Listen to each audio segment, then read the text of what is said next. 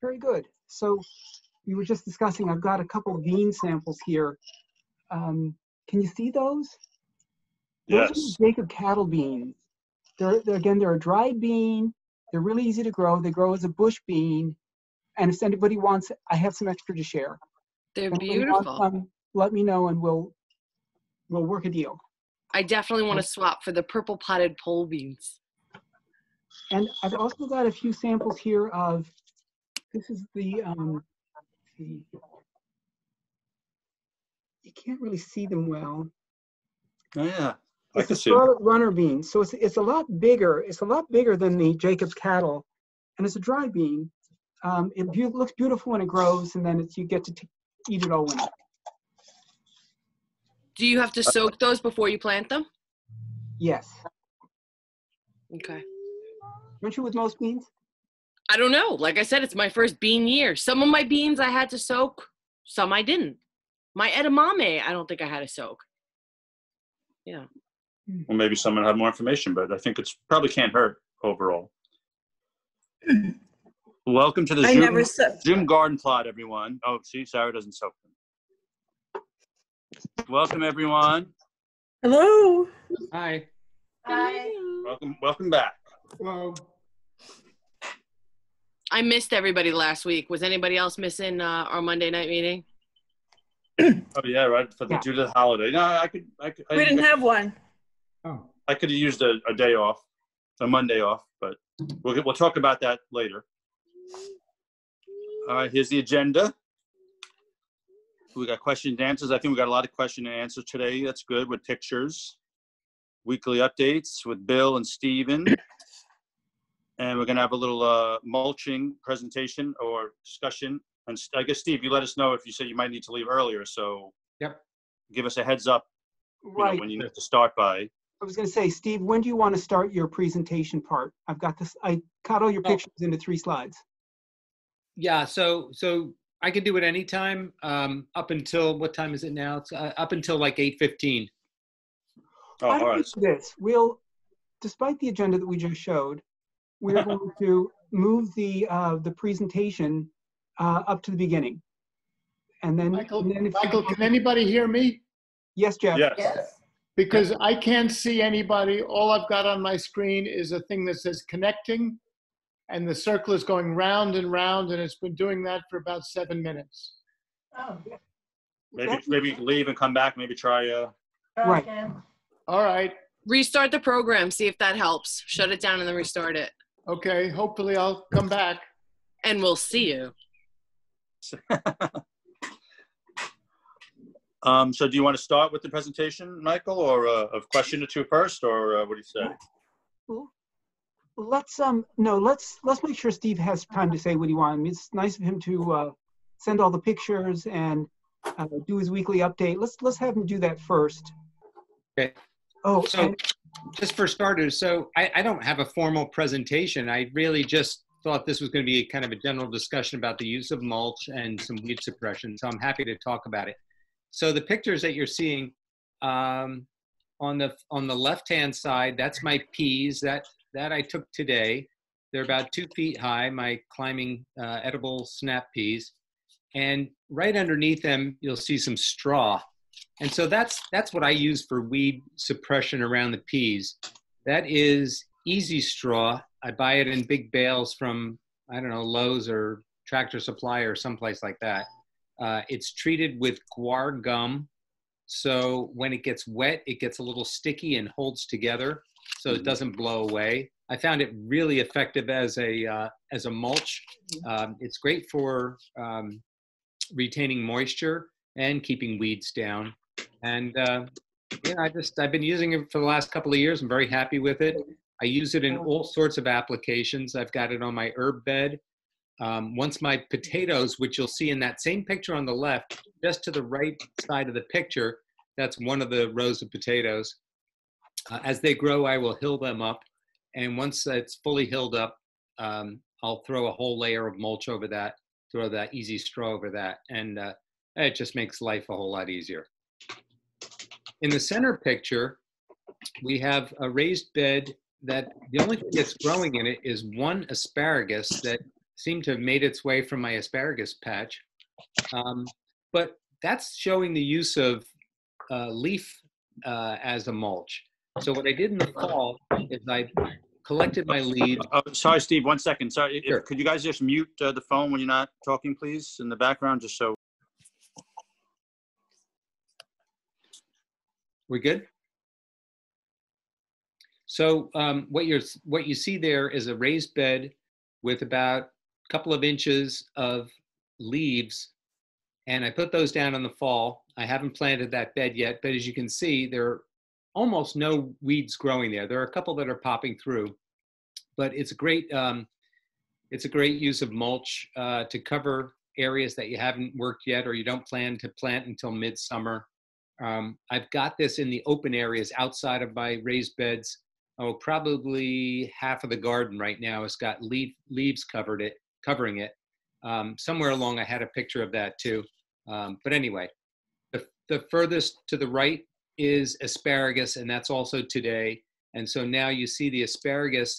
These are about 4 feet high, 5 feet high. They're starting to fern out. I'm still picking it a little bit. If I get a cluster that's got 5 or 6 good stems that are fringing out, and I'll still pick some of the new ones that come in. But I'll only pick it for about another week and then let it all grow into its full ferns. And then I'll have to stake it. I usually put stakes on each corner and then run wires to keep them from falling over. And I leave it like that. I think we talked about this a few weeks ago. I leave it all the way until the fall, till it all dies back. And then I just go through and hack it off at ground level. Then I mulch, and that's it for the season. So there we are. So I have a question. Oh, do you want me to wait? I'm going to be really quick with this. So here's another part of the garden on the left showing all the leaves that I put down in the fall, and you can see how much it's suppressed the weeds.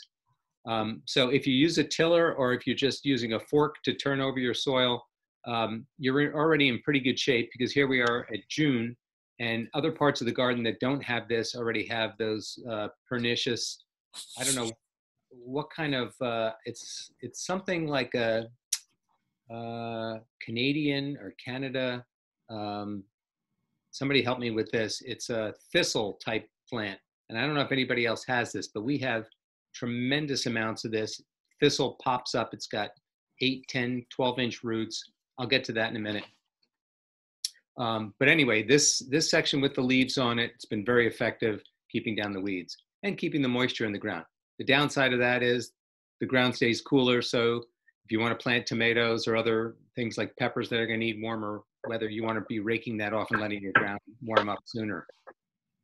The center picture is my blueberry patch, and that's a mixture of leaves and pine straw that I just raked from under pine trees because it gives it a little extra acid and again keeps the weeds down really well. And then to the right, that pea and bean booster. I know you guys were talking about peas earlier. I don't know if anybody, or beans earlier. I don't know if anyone else uses this, but I found it very effective. It's a bio product. What is it? I've got some notes here. I wrote it down. Let's see. It is, I don't even know what it's called, but anyway, it enables your roots to convert free nitrogen. And I planted a row of peas using the bean booster, and I planted another row without it, and there's a significant difference. The one with the booster is probably 8 to 10 inches taller and much healthier looking than the other one. And you can get that in all the garden stores. It's, $3, and it's just a little granule thing. It covers, I think, 40 feet of row in one little package. Somebody had a question. Oh, and here's the garden. So the far right is the garden that I showed you 2 weeks ago. That in starting in the bottom and going up, you've got, I've got, what have I got there? Kale, red lettuce, spinach, yellow lettuce, collards, bok choy, and then a repetition of everything. And then the far left is as of today. So it's about 2 weeks difference there in that raised bed. And then in the middle is that thistle. So there's one of these. I believe it. As I said, I think it's called a Canada thistle, pernicious, nasty weed. I have hundreds of them, and I've just been pulling them out before they go to flower, because they go very quickly from flower to seed, and then you'll have a million more in your garden. And you can see that root. I put a tape measure there. That root is actually 10 inches long, and that's just a typical, and I probably broke it off at 10 inches. So that's like a typical root. They go 10, 12, 14, 18 inches. And there you go. I think that was it for the pictures. Well, I have a question. Sure. So, well, I guess I want to comment first of all on the thistle. I have them as well, and it's absolutely drives me crazy. And I just, every 2 days I'm out there pulling them, and I notice that the more I pull them, the less I have year after year, but I still get them. I feel like, maybe the seeds, they kind of blow into the other garden beds, and anyway, there's a certain area. So I resonate with your frustration with that. And the thing I want to ask you about is in the very first slide when you talked about the straw that you get from either Lowe's or Tractor Supply. What Jack has gotten close to mine, and it just seems that the grass seems to grow from it. Even there's seeds in it. Do you find that as well or no? Well, I had the problem by buying straw elsewhere that had a lot of seeds in it, and then you will get wheat growing. But it's usually midsummer before they're really sprouting, and you can usually pull them up because wheat grows pretty fast and tall and strong. With this stuff, it's chopped straw. There's very few very few seeds.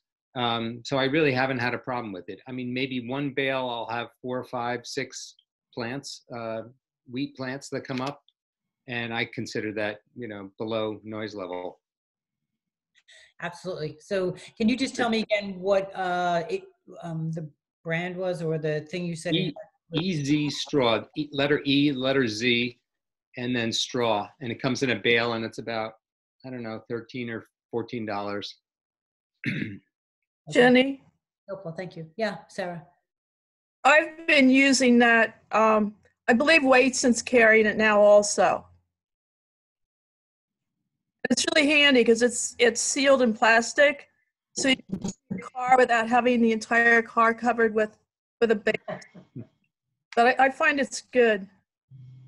Okay, that's great. Good. Jack, do you have anything to comment on this? Because you actually are the one that buys it. Just hit your. But you're on. Hang on. You're on mute, Jack. Hit your space bar, and hold it like a walkie-talkie. Hold it. Hold it. Okay, sorry. Steve, I didn't get where you purchased it from, the Easy Straw. So I think I got mine at Lowe's the last time. I bought a couple of bales there. I believe I previously bought it at Tractor Supply. Tractor Supply has it. Yep, and as we just heard, it's also at Wadeson's. Yeah, and the Greenwood Lake Garden Center has it as well. I don't know if it's that brand, but they have a good similar stick, that sticks and blow away. Okay, yeah, we have gotten it. Usually get it at Tractor Supply. And Steve, I have one question for you with the blueberries. Yes. I have 20 plus more plants in a fenced-in area, and I have grass between them. And trying to mow it with a narrow mower is a pain in the butt. Cover the grass with straw. Someone please mute. Someone please mute yourself. Sorry.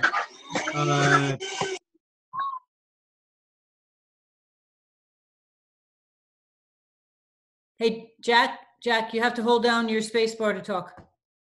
I was holding it down. Anyway, Steve, with the blueberries, should I just put straw down instead of having the grass between the bushes?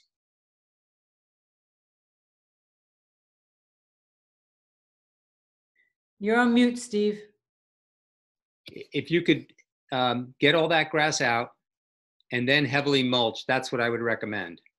I haven't used the straw, just because I use leaves because there's a lot of it, and I use the pine straw because I know there's a fair amount of acid in that, and that's going to help the blueberries. But whatever you can do to suppress the weeds around blueberries, it's very important. I think that the blueberries suffer by having to fight the weeds and the grass. Okay, I'll give it a shot. Thanks.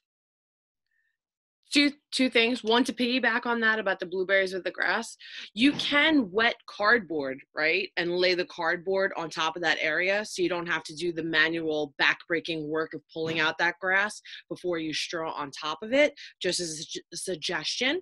And then question for you, Steve, regarding this is my first year growing potatoes, and they look great right now, but I know I have to be really diligent about making sure that they're covered the whole time, right?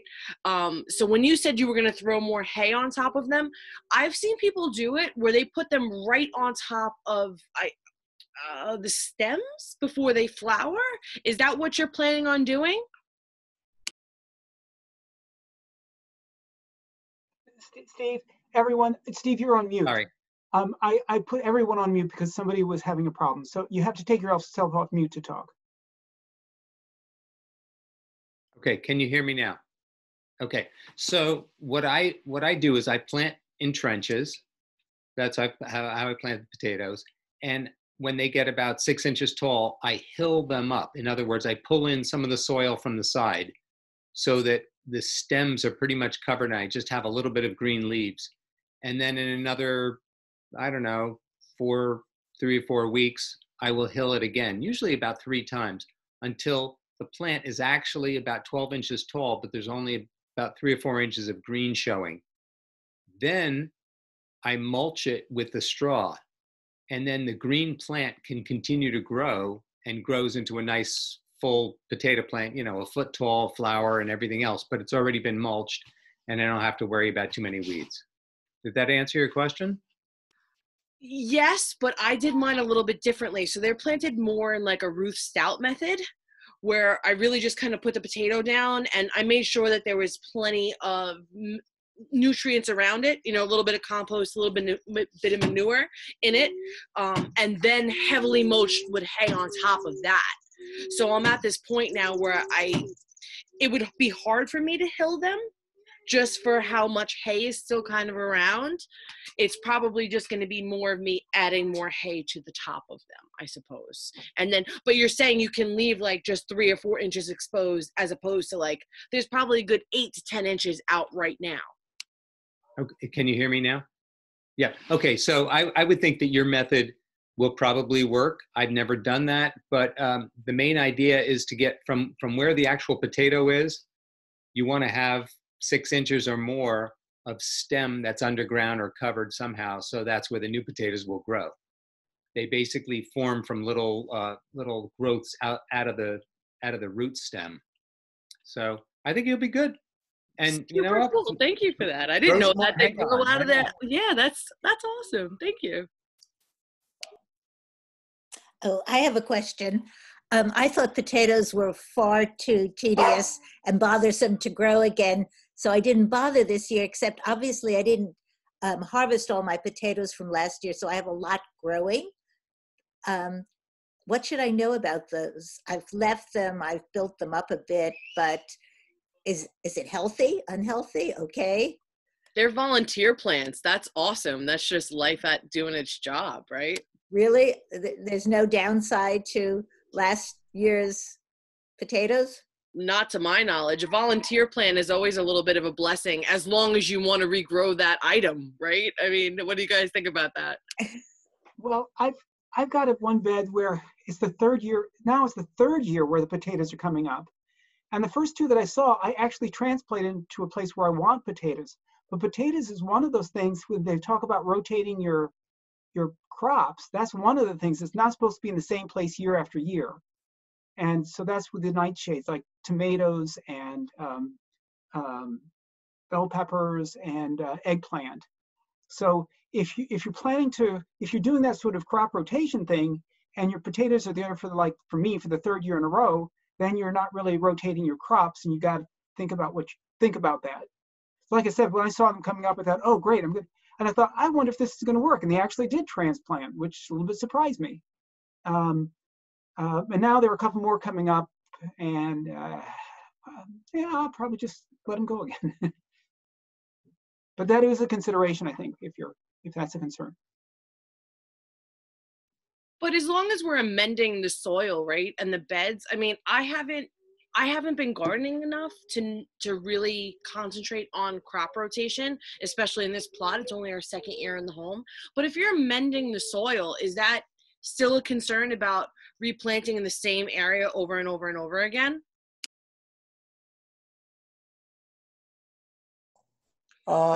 We have a lot of potatoes, and they do come up, like Michael suggested, they just come up at different places all around because I've moved the bed all the time. So I have some from last year, some from a couple years ago, and they're all over the place. One of the problems could be that they carry diseases. And so if those diseases are in the soil, it may cause a new crop to not do as well. I haven't noticed that so much, you know, in terms of a problem, but that's one of the potential problems.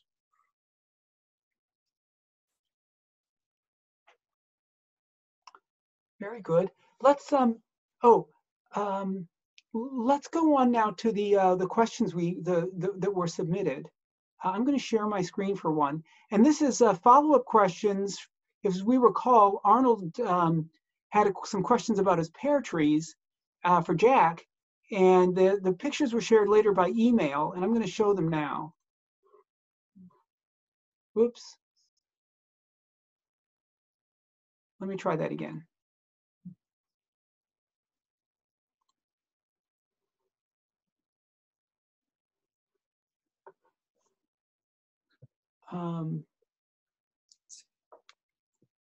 Arnold, can you explain your question about the pear trees? And Jack, can you respond? Yeah. Hey, thank you, Michael.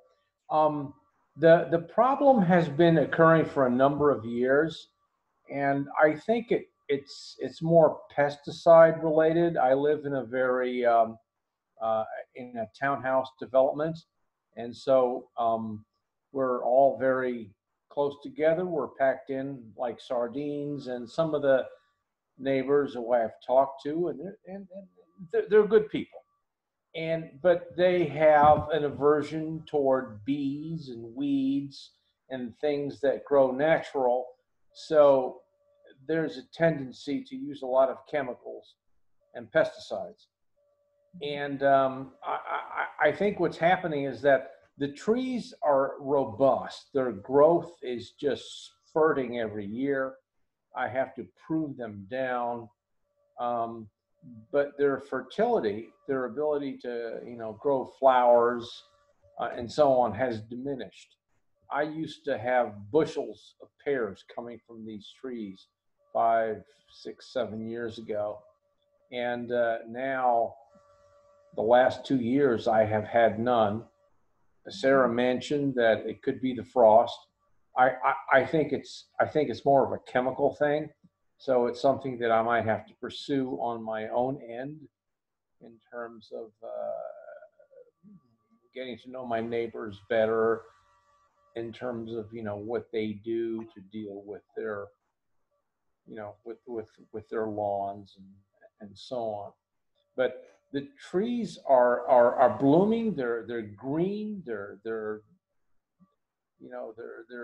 luxurious. They just don't produce any fruit. And there's no bees. Jack, did you have some comment about this? Well, comparing the two trees, the one on the left and the one on the right, the one on the right, kind of looks like it really needs to be pruned more, opened up so the sun gets through it. When you mentioned about, pruning a lot, I know when I first, acquired our property with the apple trees, the farmer said, you have to be careful in pruning. If you prune too heavy, you could stunt, the fruit harvest. So, that is a possibility also.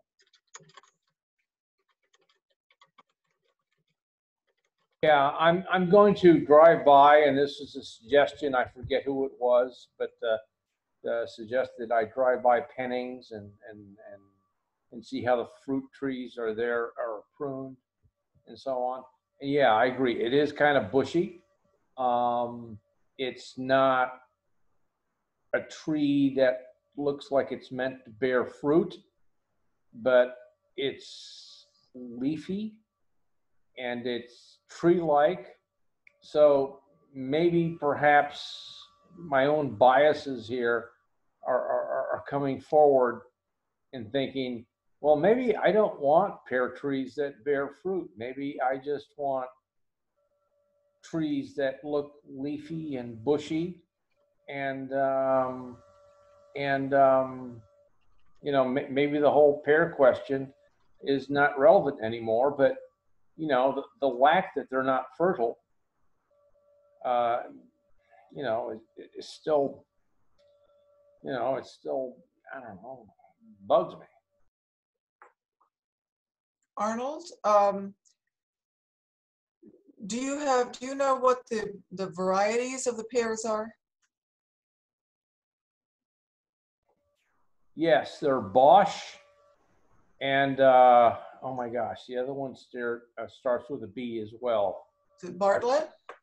Bartlett, yeah, but I forgot which one is which.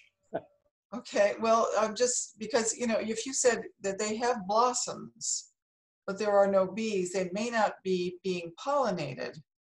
But the pear trees do need pollinators. You need to have two different kinds. So you have two different kinds, unless they bloom at such a different time that there's not going to be cross-pollination between them.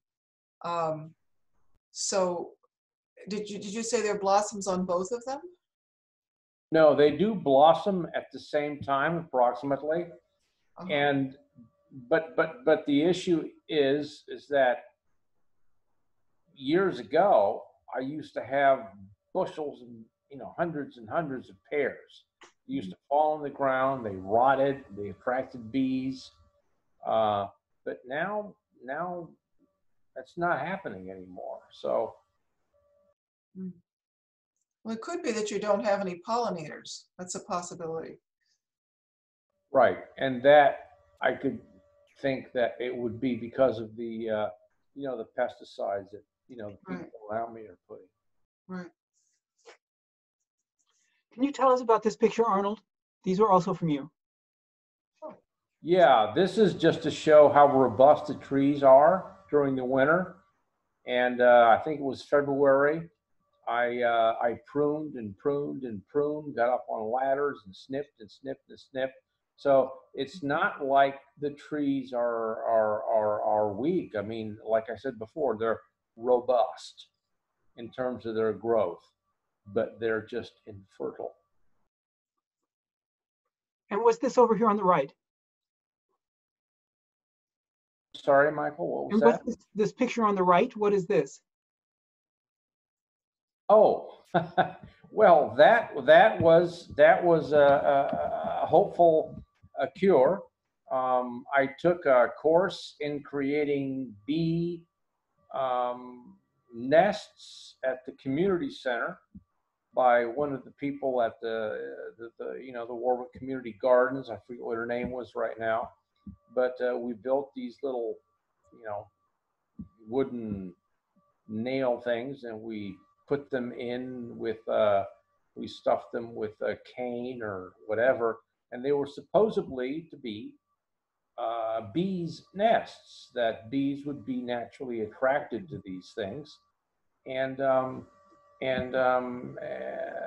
you know, those, Sarah, perhaps you could address this. I know that you were involved in some way, or at least aware of these efforts to promote bee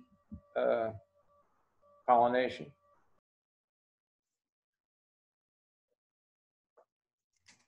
Hi, Arnold. I think Bernice gave the class. And yeah, the idea is that a lot of the bees need a place to overwinter. You're actually, oh, here comes the train. You're actually supposed to put them pretty close to the ground, but the bees are supposed to go in and hibernate in there for the winter. Depending, of course, if you don't have any bees in your area anyway, there's no bees to go hibernate. well, I don't have any bees now, but I used to have hundreds or thousands of them. You know, I would call up Cornell, the Master Gardeners. I think their hotline's open on Wednesdays and Fridays because they usually have people that specialize in various areas. And if they don't know the answer, they could give you a call back. And the other thing I don't know, but I've always been under the impression that fruit trees don't necessarily produce forever. I believe the orchards replace their trees from time to time. So they may have run their course for producing fruit. Check with Cornell. Got it, Sarah. I will definitely Okay. pull up that hotline. You say Wednesday and Friday? Wednesdays and Fridays in the morning, they're there, I believe. Gotcha. Okay? Awesome. Thank you. So, You're welcome. Arnold, sorry, in the spring, Arnold, did you see flowers on the trees? You said. Yes, but nothing like they were before. But you don't see bees. Yeah, I wonder whether. I mean, you need the pollinators. Yeah, I wonder what the bees are gone. That's interesting. Yeah, I think it's pesticides. Arnold, you know, it could be what you said, you know, when you're pruning the tree, it looks like a tree. You know, it does not look like a pear tree. And I wonder, you know, if the way you're pruning it is affecting your produce. I'm not sure. Something to look into. Yeah, I'll look into that, definitely. I'm not a pruner. I mean, what I've learned is from the, community garden, so.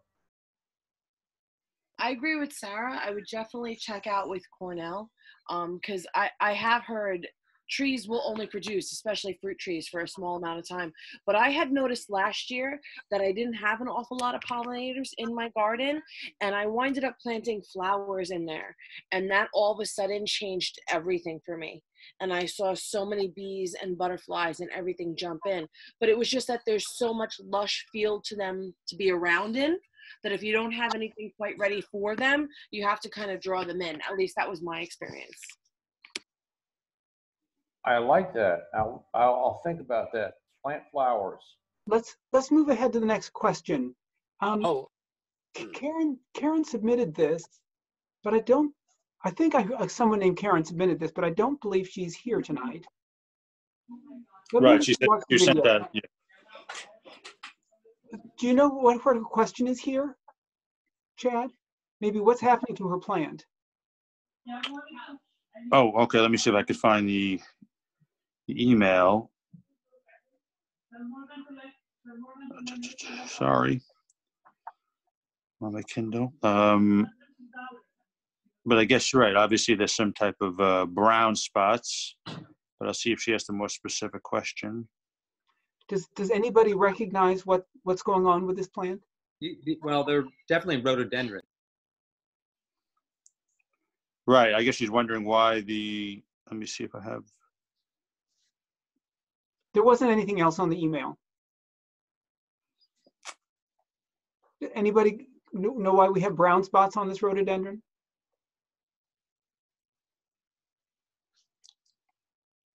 Yeah, I guess that was the question, to say, why is that happening to her plant? But let me double check.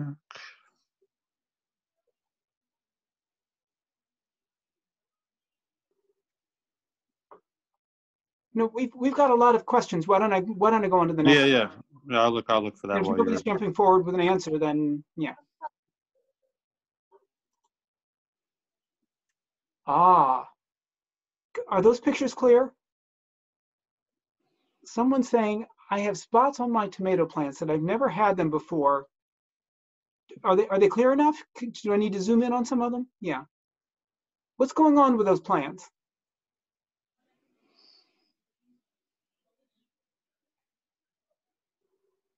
Do we know when the pictures were taken? Gail, you're on mute. These pictures were submitted by Gail. She looked like she was saying something, and now she stepped away. But she sent the picture in today. You know, I've seen tomato plants get little white dots like that just from rain and strong sun on them.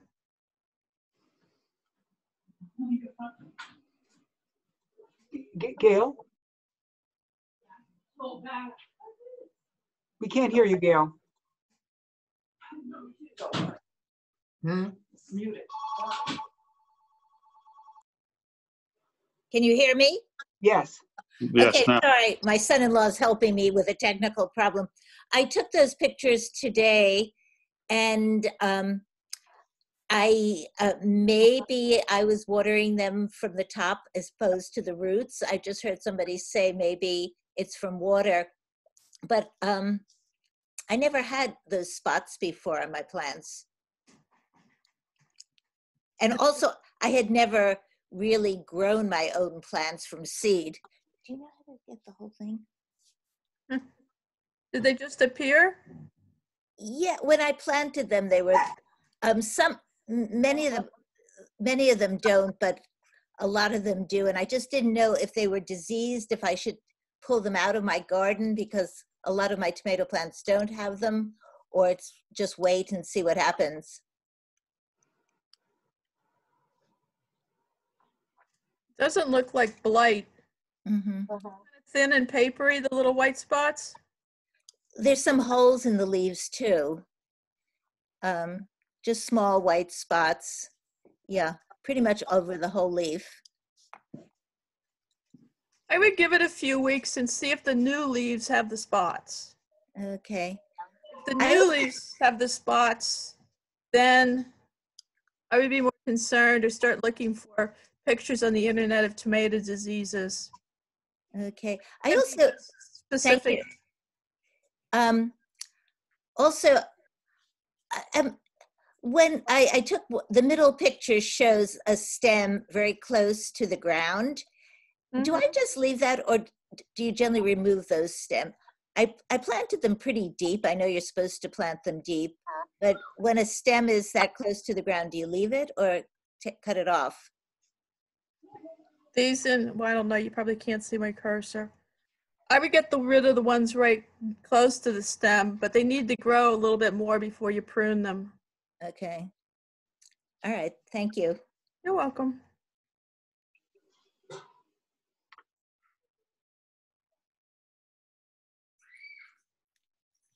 This is Chad's question. When's the best time to put netting on fruit trees? I have that question too. Yeah, I have they're looking good, and I have that little tiny peaches and little tiny apples. Like, should I cover them now or should I wait? Like, I don't want to stop any good, birds and stuff from getting there, but I also don't want them to get picked off. So when do you think is the best time to cover them with netting?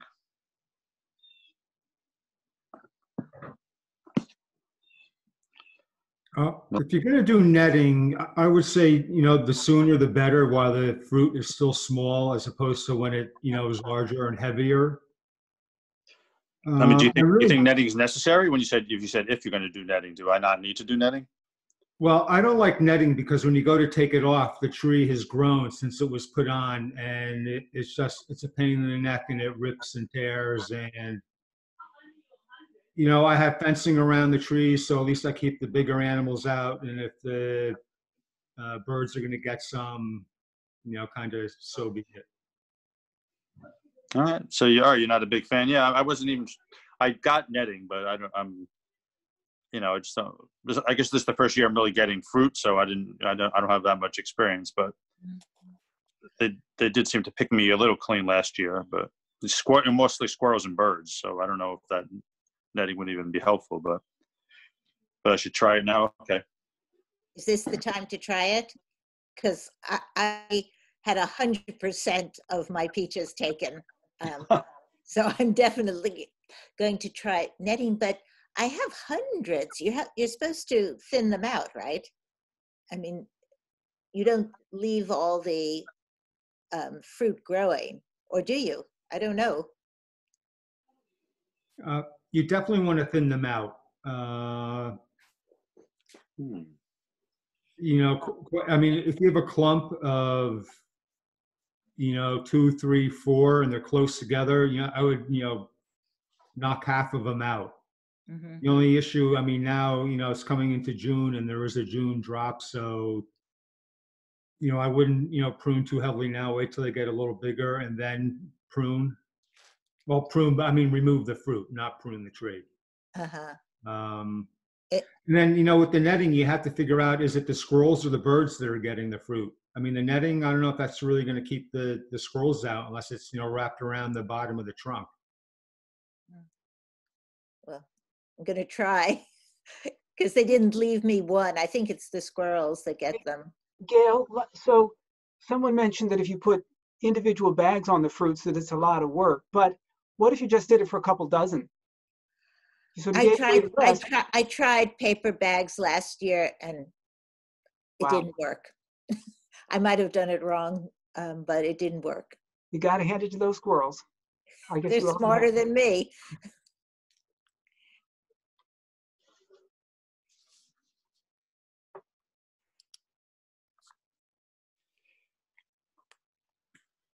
So Valerie isn't here, but we'll report someone's answer to her.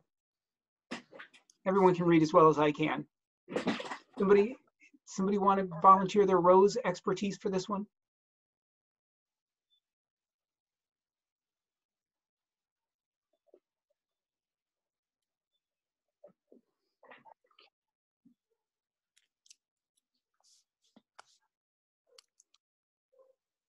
No rose experts.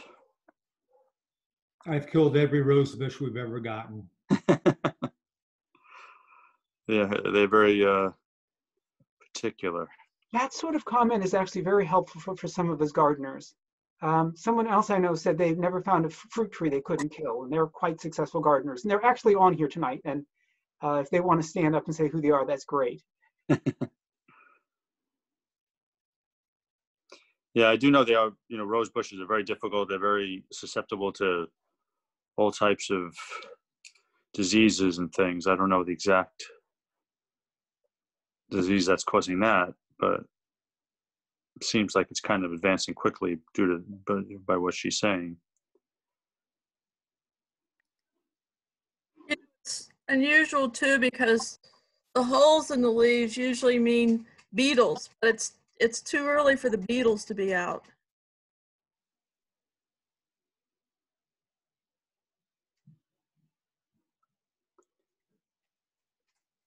She isn't here, and nobody's jumping up to answer. Let's go on to the next one.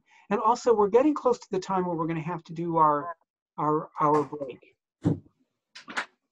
The shimmy. Oh, yes. So we had several weed identification requests this week. Maybe what we can do is, since we had the presentation already, why don't we do the shimmy in place now, and we'll do the announcements, and actually we'll let Steve also. Did Steve step away already for the night? No, he's still there. Good. Steve has to go, so have him and Bill do what are they doing in the garden this week. So let's stand up and shimmy, and we'll do what's current in the garden, and then the announcements, and then any weed identifications. So shimmy in place, folks.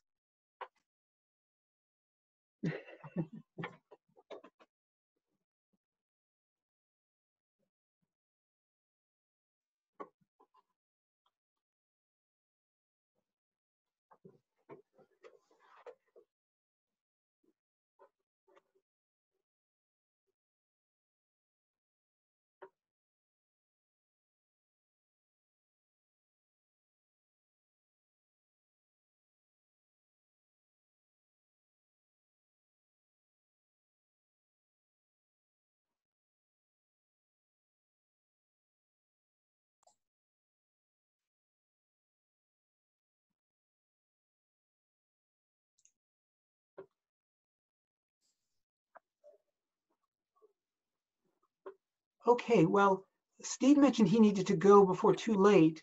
So if Steve, you want to say what you are doing this week, that would be great. And you're on mute right now, so be sure to take your mute off.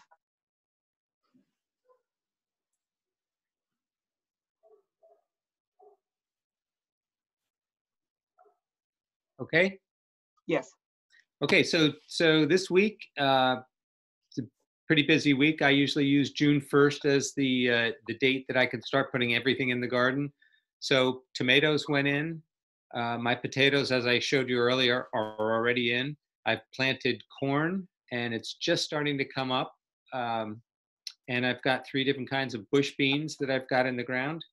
And everything's doing really well, and I'm just waiting for all the bugs to arrive, which so far so good, but I know they're right around the corner. That's about it. Keeping up with my mulching. Thank you. We've had asparagus beetles show up for the first time, and they're here already and in force. Yep. And does anybody know what is that a sign of? I mean, everyone says knock your asparagus beetles into a bucket of soapy water. We don't kill things, and so we're finding alternative. But what can I do to prevent them in the future? And I haven't heard of a thing that you can do to prevent them, but what you might do, Michael, is you could knock them off into a little cup and keep a lid on it, because they will fly away, and then take them somewhere else and let them out. Not to Steve's garden, though.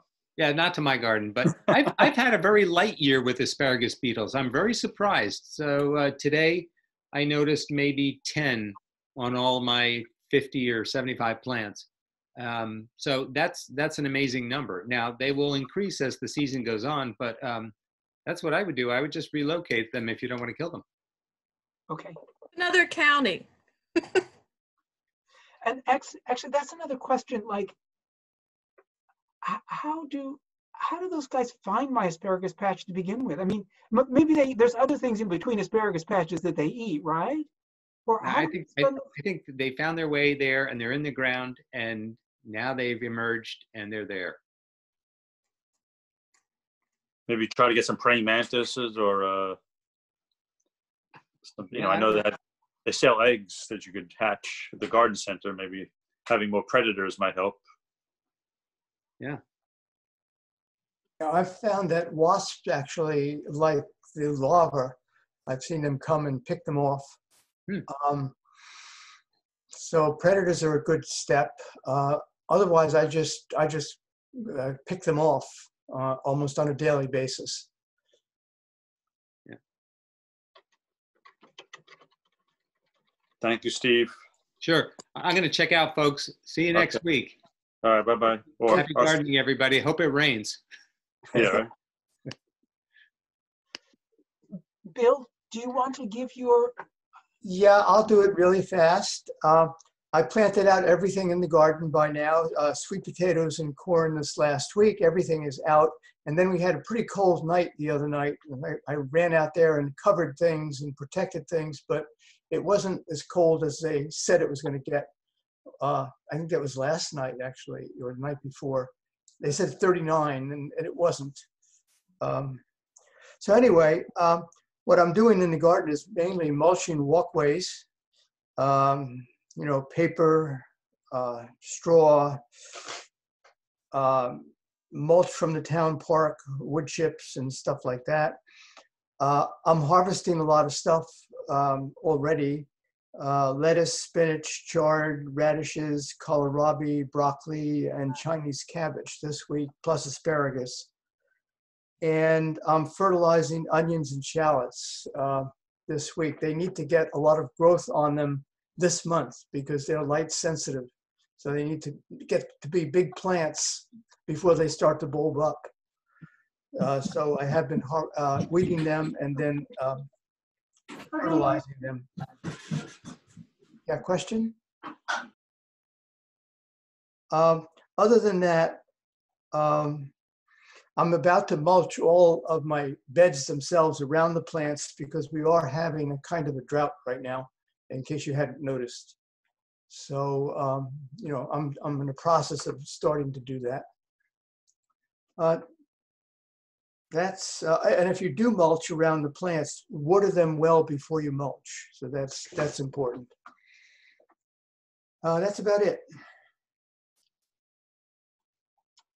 Anybody have questions for Bill? Go ahead, Gail. You're on mute. You're still on mute, Gail.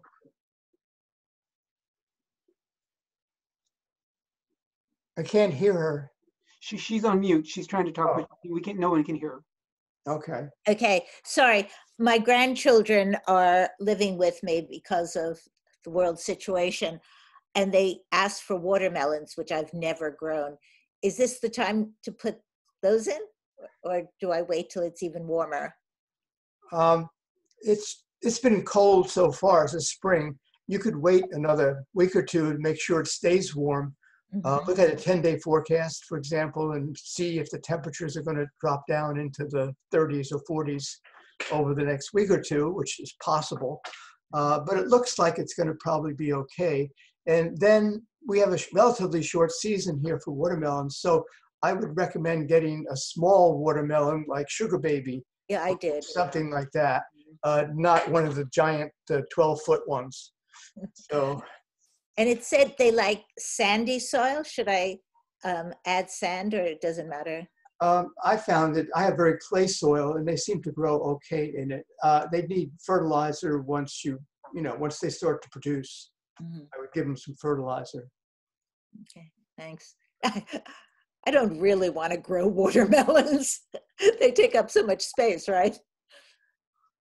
Well, you put them on a trellis, right? Oh. You can put them on a trellis, so they won't take up quite as much room that way. And Sugar Baby it's not a giant spreader. So if you're going to just do a couple of them, they're not going to take up too much room. And you can also put them, if you have a bed, put them at the back of the bed, and you still have room to grow some other things in front, short things like lettuce or something else. Okay. So it doesn't have to take over your garden. That's a good idea. Thank you. Sylvia, did you have a question? Go ahead. Do you have to unmute yourself? Yes. So I think my spinach, my first season, I believe my spinach and my mixed lettuce are ready to be harvested. So is there a special preparation after harvesting to cleanse them and then for storage? Some people put it in water and vinegar for any cleansing, or just dip them in water, towel dry them, and then put them in the refrigerator. Any recommendations? I just wash them, and I use a spinner to dry them, but they're still slightly wet. And I put them in a bag in the refrigerator, a closed plastic bag, and try to eat them within a few days. Thank you. Pick them right for dinner. On the spinach and the lettuce, you don't really have to pull up the whole head at one time. You can just go out and take exactly what you're going to eat for that day. There's no need to store it in your refrigerator when you have it growing in your backyard. Yeah, you could clip the leaves as you go. I wouldn't clip, more than 20-30%, and then they'll grow back quickly. Right. How many would you get, like 3 or 5 harvests out of them? Yeah, you could keep clipping them until it gets really hot. Then they're gonna probably, they call it bolt. They're like, you want to pull them, because when it gets too hot, they just go to flower, and then they're not really too edible at that point. So if you see them starting to really grow and get tall, then you pull them before that happens. But until then, you could keep clipping them, and a few leaves here and there, and you could have multiple meals with as long as you could go for it. Yeah, I usually just clip the entire lettuce plant. I just cut it off at the bottom, leaving about an inch. And if you keep it watered, you usually get another head coming out. It'll grow a whole new head. You can also take off leaves a little bit at a time. With spinach, though, you don't want to cut it off like that. I think you just want to pick leaves. I don't think if you cut it off that it's going to grow back that well. Okay. No. Spinach isn't, once it gets hot here, lettuce gets kind of bitter, and your spinach you pull out in the summer and put something else in and put it in again in the fall. Very good. Let's I want to go to the announcements.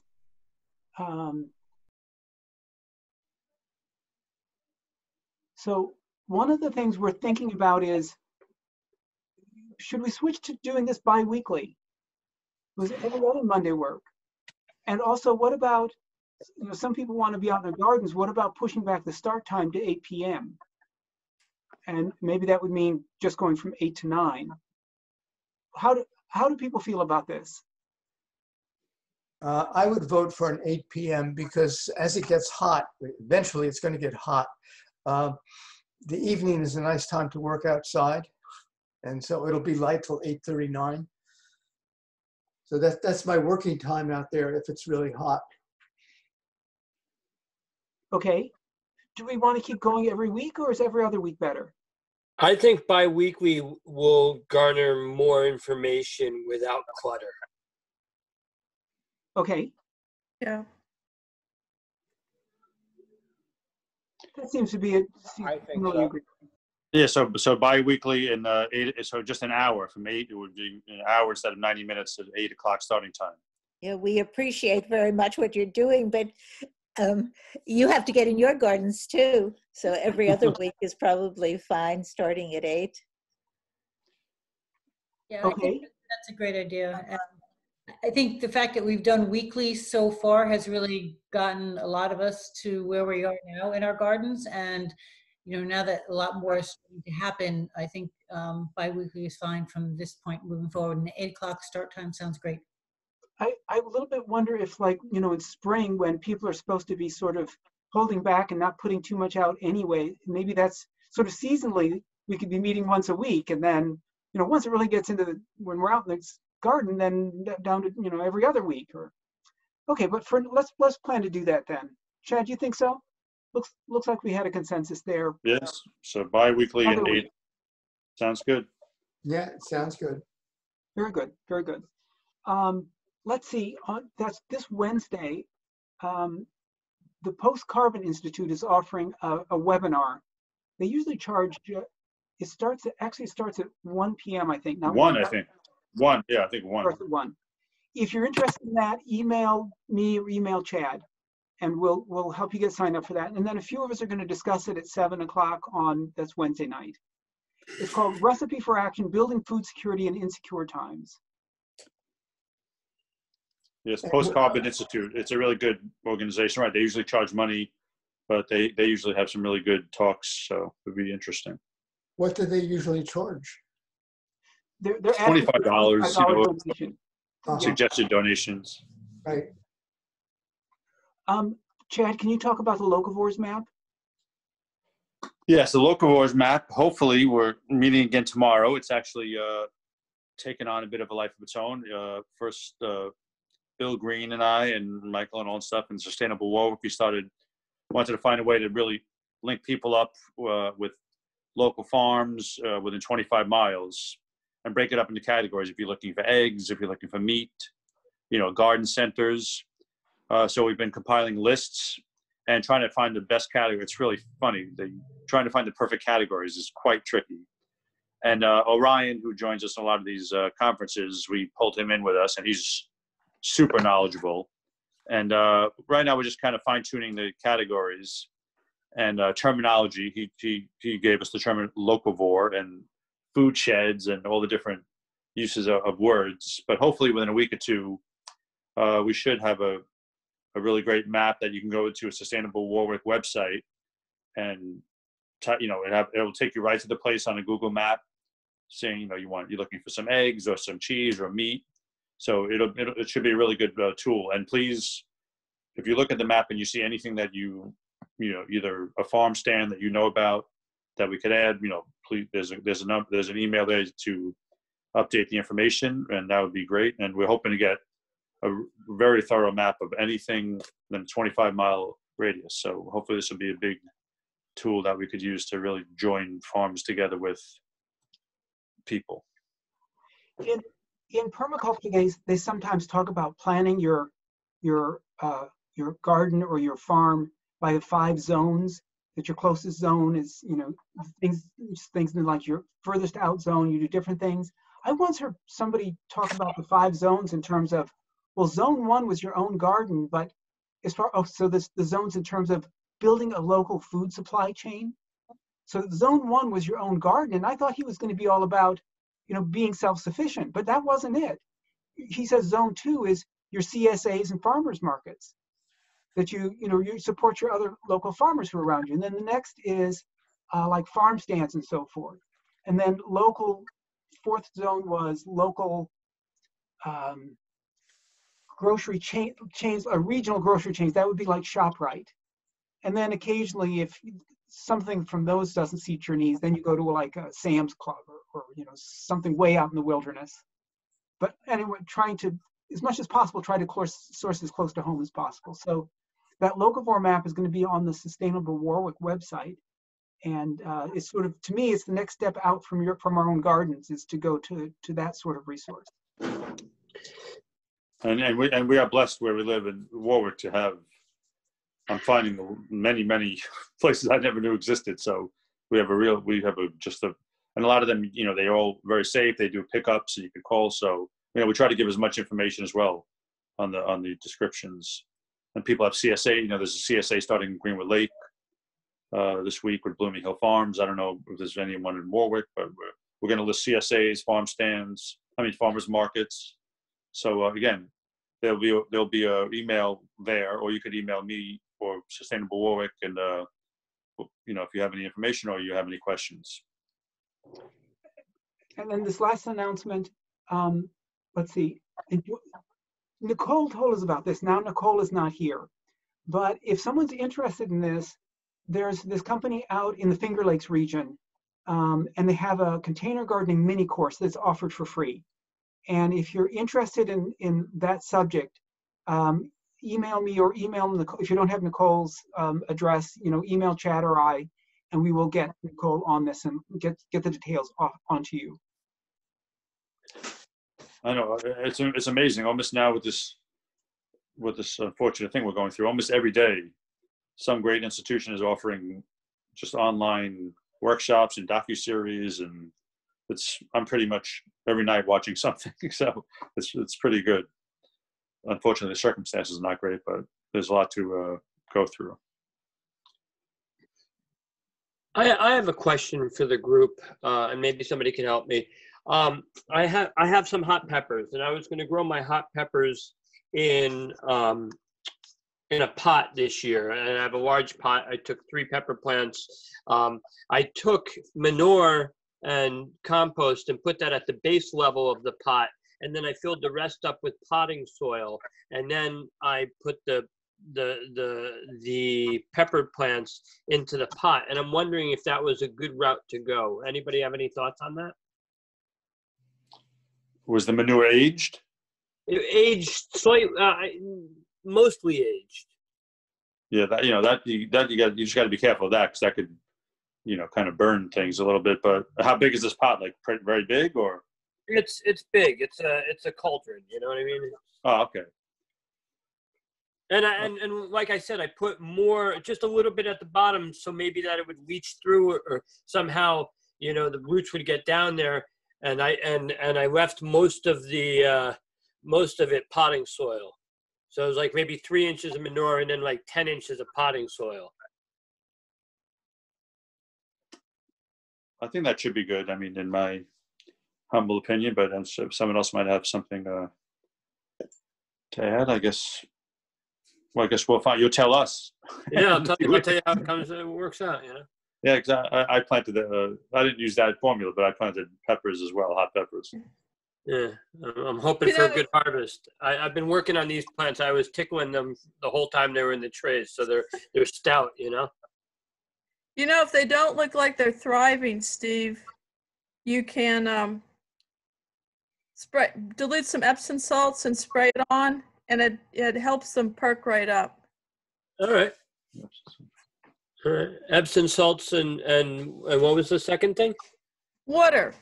No, Epsom salts and water. Sure. Yeah, I spray it on the peppers and the tomatoes. Once they're, after you've planted them and they get started, sometimes they get a little yellow looking and they don't seem to be really thriving. And I spray Epsom salts every few weeks, and I think it's magnesium in there, but they really like it. Okay. Do you mist, or do you just go full on? No, I put in a pump sprayer and just give it a couple shots. Okay. all over? But I'm doing a lot of them. But the whole plant, the roots, the foliage. It's a foliage. foliar spray. So it's for and how do you dilute it? What's the percentage? Oh, I knew you were going to ask me that. In a small pump sprayer, maybe quarter cup, half a cup of Epsom salts to a gallon or two of water. Okay. Okay. That's great. Thank you. Mhm. You know, what I used to do, and I think this had something to do with magnesium too, is I used to take like clamshells and put them in top of certain household plants, and they always seemed to thrive when I watered the clamshells. You know, I'd have baked clams, I'd eat the clams out, and I'd put the shells on top and crack the shells a little bit, and whatever was in the shells used to leach into the household plants, and it used to help them out a lot. I wonder if that's magnesium too. I'm not sure. Or calcium. I would guess it would be Calcium, more more likely. Yeah. Mhm.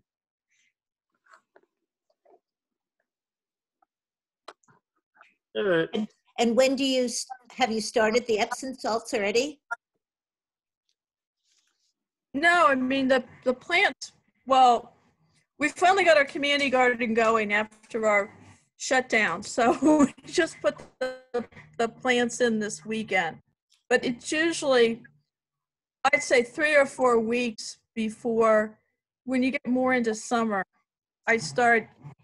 Sometimes you use the Epsom salts. Sometimes I use a fish oil fertilizer. Yeah. I bought that one of the Jobins or the Jobins fertilizer when the plants were in the trays. Mm-hmm. And I've been using that a little bit, and it doesn't burn them, but it does perk them up. I see them jump. Oh yeah, it really does. Yeah. So that was Nicole's suggestion. Folks, I got to go. I got an early morning tomorrow. I hope everybody has a wonderful evening. Thank you for your information. Take care. Thanks. Take care. We have a few lead identification requests, but does anybody else have any other questions that they wanted to make sure get us asked today? Michael, I just wanted to say hi real quick to everyone. My name's Joe. Sorry I joined late. I'll try to. No 8 problem. a.m. is a better time for me, so I'll see you guys next time. Just wanted to say who this face is on this video. Welcome. All right. Thanks for joining us. Take care. Yeah.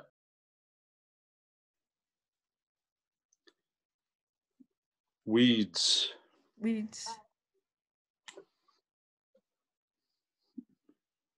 Let's start with weed number 1.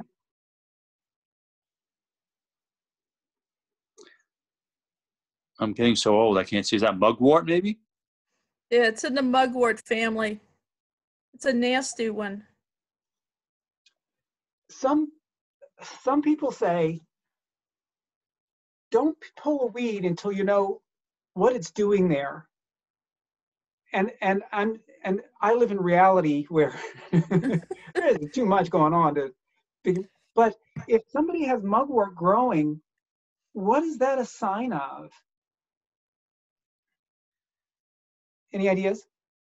This particular weed, I happen to know I never used to have this, and I had a big space down by the old Elm Street car lot that I have mulch wood chips brought in, and this arrived in the wood chips, and it's invasive. It has runners.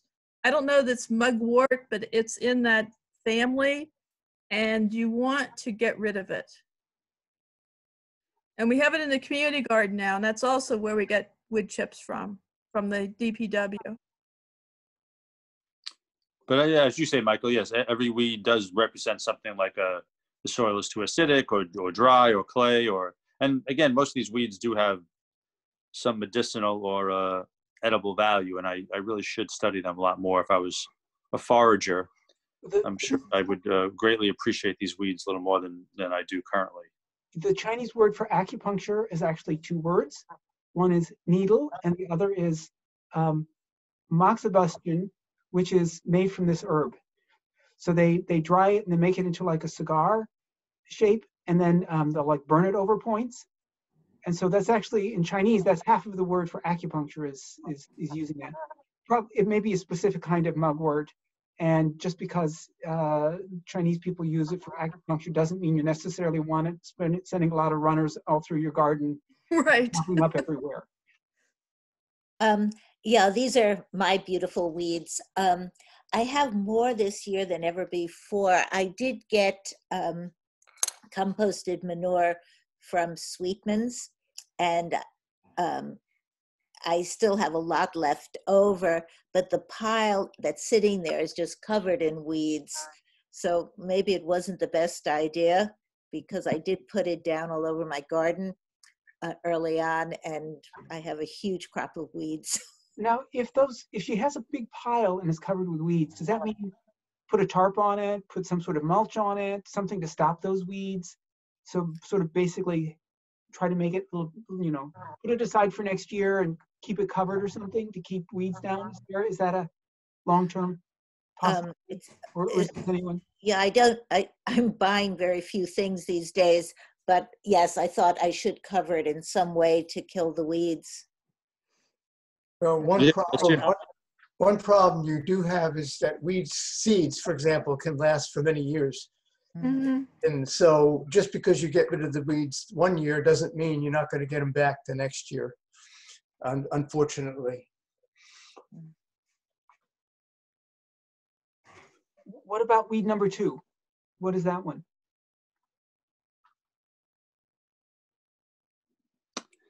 I know, I'm so bad. Looks healthy. Yeah. It is. I'm not sure what that is.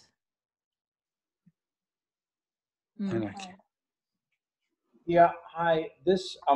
I'm very inexperienced in gardening, but I remember last week I was wondering what the heck is growing in my garden. Should I tear it out, or is it actually a good thing? Like,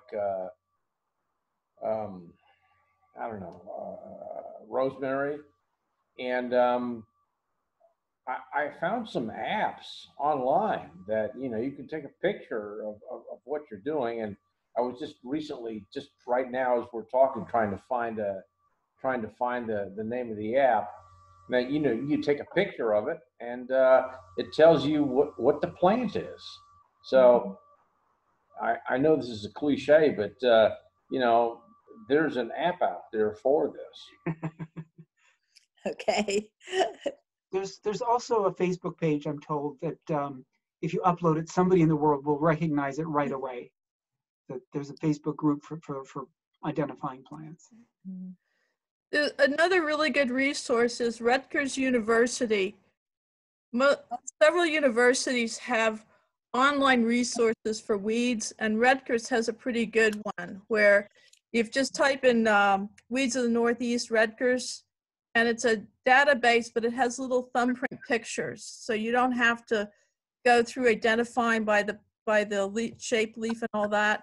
It's pretty thorough, and it's a good way to figure out what your weed is.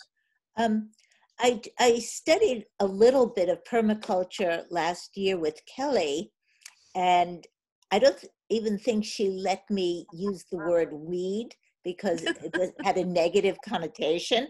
Exactly. And she,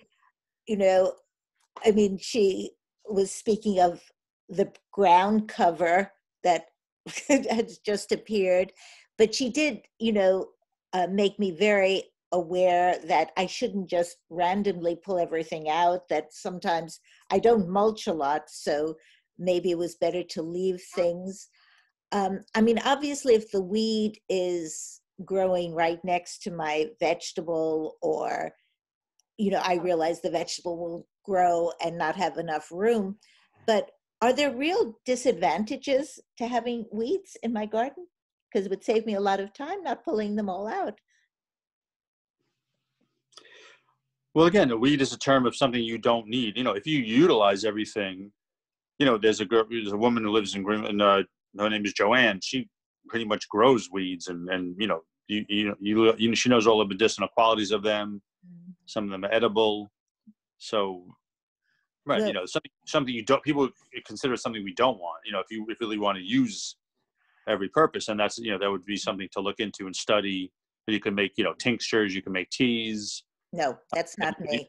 Right. So then you got to pull them out. Then you just got to pull them out. Yeah. Cause they could, they just, Take over. they're incredible how they could grow like so fast and take over and run underground and all these things. And of course, the Right, oldest saw in the book is if you're weeding with a friend and they're saying, you know, they pull something up and you say, "Oh, don't pull that." Oh yeah, I've killed many good plants when you know, you start weeding, you get on a roll, and you're like, "Oh crap, I just pulled my." And that's heartbreaking because it's something I was just growing for like 3 months. I just pulled it out. But yeah, be careful. I think when I see something coming up, I don't know what it is. A lot of times I let it mature until it gets to a point where I can definitely identify it with a bloom or a blossom. And then I research it, because sometimes, like everyone said, there's some weeds that are okay, but you have to be careful because they usually are able to grow much better than our vegetables, and they self-seed. So if you let them reproduce, you'll have they'll take resources from your other plants. It's kind of a touchy, figure it out as you go along, if you like it or not. Yeah. But for instance, I had an area near the back that wasn't really great for growing anything, and these things kept on coming up, and I looked it up, and it was milkweed, and I saw how important it was, and I was getting ready to cut it all down, and my wife's like, "Get rid of that," and now I encourage it to grow because it's kind of an area where it's pretty shaded. I have a lot of tree trunks there, so it's like perfect. So that worked out, but otherwise, like Stephen was saying, I guess. Once you pull them, then you want to, use mulch or suppress them or cover the area so you could kind of suppress more weeds from coming out. And I was going to say that if anything, contact a local herbalist to take them. Like I would love the mugwort because it's actually really hard now to find herbs. Oh. A lot of the online resources that we use aren't shipping, or they're completely out of everything. So make a friend with an herbalist. See, there you go. See, you can have my mugwort. I will gladly take it all. Yeah, I was at Joanne's property last week, and we were harvesting a lot of plantain and stuff. So I have a lot of mugwort. You know you Joanne? Have it. Yeah. Yeah, Joanne. She put on Facebook every day. She's putting something that people consider a weed, and she's making soaps out of it. And so it's right. She would love to have all this stuff. Anyway, and someone mentioned in the chat, Plant Snap. Camille mentioned is a good app. Plant Snap is it? I don't know that that's actual mugwort. It's in that family. So before you decide to use it for medicinal purposes, I would track down what it really is. No, I would. I think it actually looks like motherwort. It's a little hard to see, but it looks like motherwort to me. What about weed number 3 here? And we have some other weeds to go on to, so. Yes, Melissa, invite Joanne next time. She could identify all these. Or Ryan probably would have been good too. But I just can't see that. I have to go, folks. So anyway, good night, and I'll see you soon. Good night. Take care. Oh, yeah, wow. It's almost 9. How'd that happen? Anybody know about this weed number 3?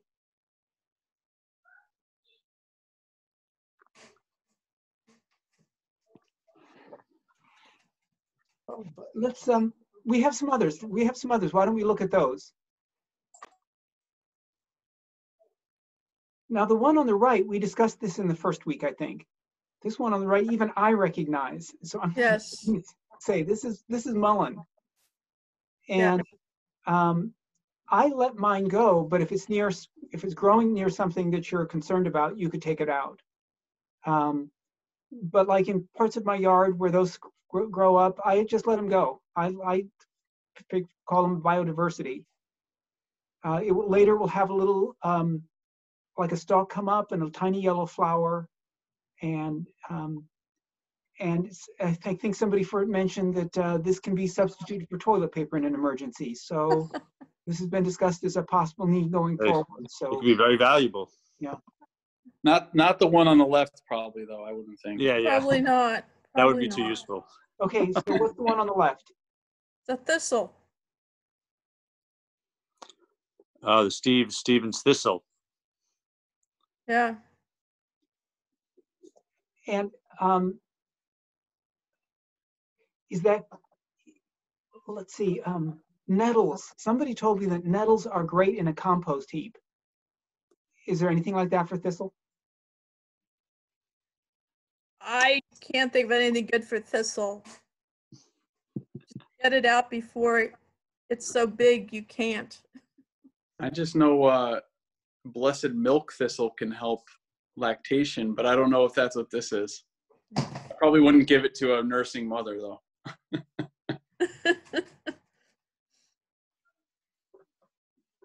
Okay. I think those were Sylvia's pictures. Did that answer the question? Yes. Good, good. Oh gosh, does everyone recognize this? Milkweed. Yeah. So, and I had another picture I was going to get in, but I just didn't take time for that.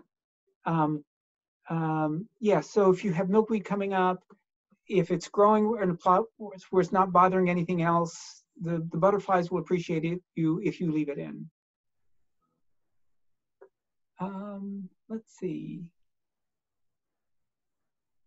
This question we could put off till next week. Does anyone else? I think that's about all we have. What about this question? Well, no, we're running. I can save this question for the next time we meet.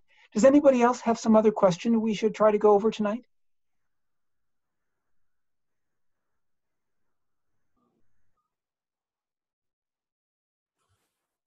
Wonderful herb for lung support.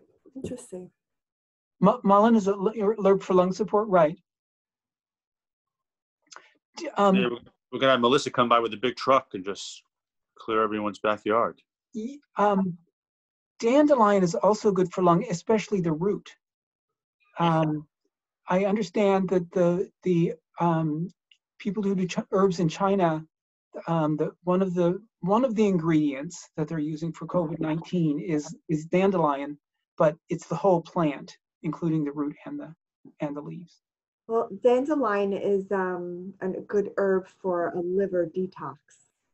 Right. So is milk thistle, but I didn't know if it was milk thistle or just, but also excellent as a herb tea for detoxification.